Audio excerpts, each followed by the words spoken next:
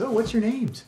I'm Steve Murdoch, my wife Sharon. And where are you from today? Liberty, Missouri. Well, it's about, what, an hour? Something like that? It took about an hour and 15 or 20. Yeah, easy drive. Yeah. So what brings you up to Woody's? I know there's some dealers down there, closer to home probably. Oh my gosh, there's a ton of them. Yeah. And we had spent probably 2 months on the internet looking at different compact SUVs, and I was doing national searches. And Sharon went on, after me looking for 2 months, she finds this deal on this Hyundai Tucson, and I'm comparing prices and packages and looking for, this has got to be, you know, too good to be true type of thing. And it wasn't. It was no admin fee, no hidden anything. Our salesman, David, couldn't have been better. And so we were blown away. And then, you know, you're hesitant on the internet thinking pictures are better than maybe in person. And when we got here, it was actually better than we hoped. Yeah, and then the video helped too. The video with the gal that took you around the car and inside. Yeah. You could see it. I mean, it was the car. It wasn't a Tucson. It was the actual car. It was the car. Yeah, yes. That was nice. Yeah, she did a great job.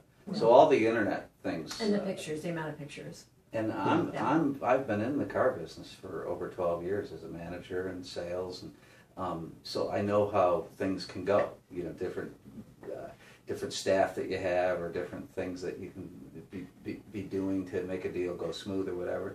This could not be smoother. Okay. It really just couldn't have been better. So.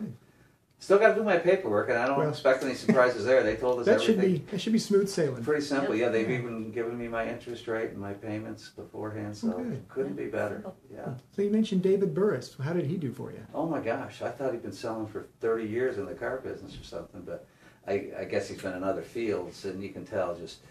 And I'm a stickler for follow-up with what I do. One of my pet peeves is to return people's phone calls or just keep them in the loop. And depending on how busy you are, that can get, you know, things can fall through the cracks. But between phone calls, emails, and texts, right up to, are you going to need a temp tag when you get here? Normally, all that stuff handles once you get here, and it delays the process.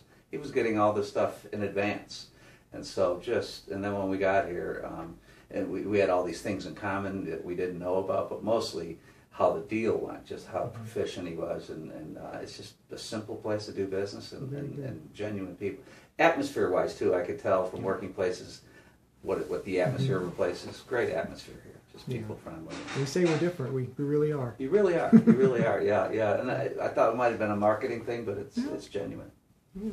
So were you guys wowed enough today to recommend us to your friends and family? I don't know. What do you think, honey? Oh, the $50 thing? Oh my gosh, yeah, we had, he gave us a $50 referral we are coupon. big, We didn't need that. that. Big into referrals. We believe if somebody has done well, that we will always recommend, whether it's a restaurant or shop, whatever it is.